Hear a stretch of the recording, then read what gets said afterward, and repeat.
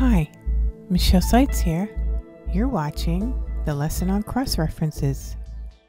If you watched the bookmarks video, you saw what cross-references can do with respect to bookmarks. In this lesson, we will go more in depth into the different types of cross-references. Here's the scenario. You have a document with numbered headings as well as a table and figure, and you would like to cross-reference to those items throughout your document. Watch this video to learn how to do this.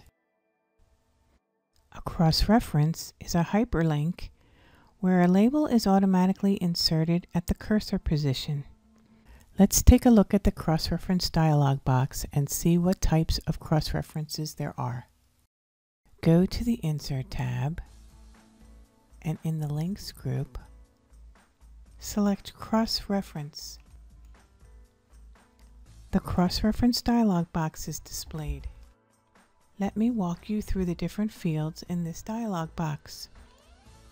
In the Reference Type field, there's a drop-down to the right of the field. When you click on it, you are presented with some choices. Numbered item are fields such as numbered heading fields or numbered item lists. Heading are items that have the style called heading associated to them, such as heading 1, heading 2, heading 3, etc. Bookmarks are items that have been created as bookmarks. Footnote and endnote are items that have that style associated with them. There are also reference types that are captions, such as equation, figure, and table. When you click on these items, the equations, figures, and tables will be shown in the For Which Caption field. In the Insert Reference To field, there is also a drop-down, and depending on the reference type you select, will determine what choices are available in this field. For instance, in the numbered item reference type, there is page number, paragraph text, and the above and below selection. For instance, if you choose page number, it would enter a field code for the page number that the cross-reference is located on. If you selected one of the paragraph numbers, it would enter the paragraph number at the cursor location. Paragraph text would enter the name associated with that item. For instance, if I selected 1.1 section 2- subsection, it would enter the text section 2 subsection. If you selected above/below, it would include the word above or below, depending on the location of the cross-reference in relation to your cursor location. The Include Above/Below checkbox is available if the Insert Reference To selection has the word number in it, such as page number, paragraph number, etc. For instance, if you select the reference type numbered item 1.1 section 2 subsection and the Insert Reference To was paragraph number and the Include Above Below box was checked, it would insert 1.1 above or 1.1 below depending on the location of the cross-reference.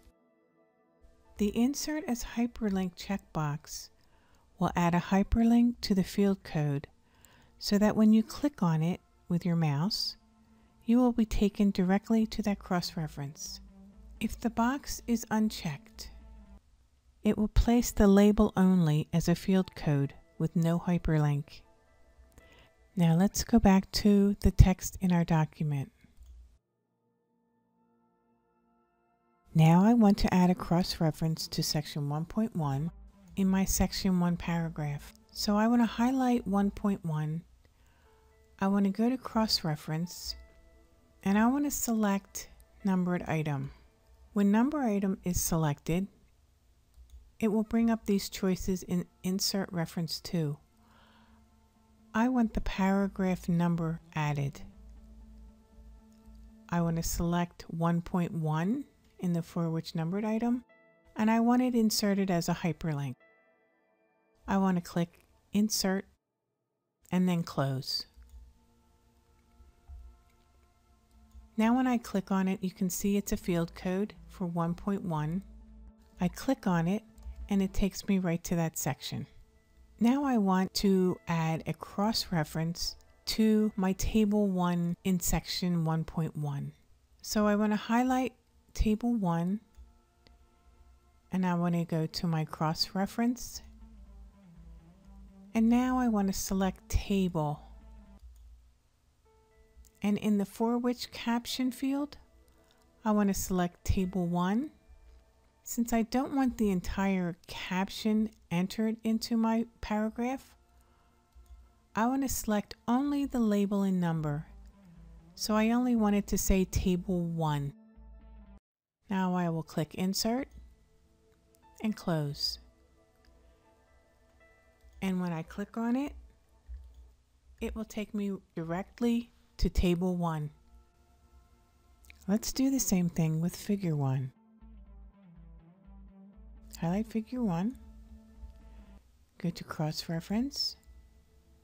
Now we want to select figure. Again, we don't want the entire caption, so we only want the label and number. Click Insert and then Close. Now when we click on figure 1, it will take us directly to figure 1. And that is the end of this lesson. Cross-references.